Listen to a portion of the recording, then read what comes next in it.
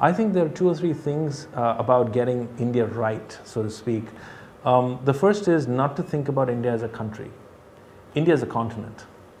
And if you go 200 miles in any direction from Mumbai, where we're sitting today, you'll almost feel like you're in a different country, right? We think 69 cities are going to dominate the growth of this country, right? And therefore making a thoughtful plan on not just where to compete also, but how to compete, because these countries, cities are very different, is the first notion that we would give to many clients.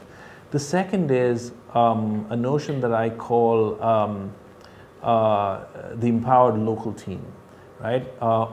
Effectively the trusted maverick, right? You need a set of people in India who actually can compete effectively with a different business model that is relevant for the country.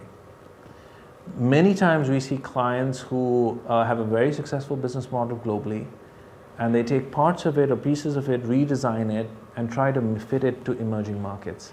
And that honestly does not work, because to win in India, to have influence, to be relevant, you need to address the challenges of India. And therefore we've seen several companies that think about, while they're pursuing a business opportunity, how can we be relevant to the 1.2 billion people in this nation, right? Whether it's in education, healthcare, or whether it's even something ancillary to what you're doing.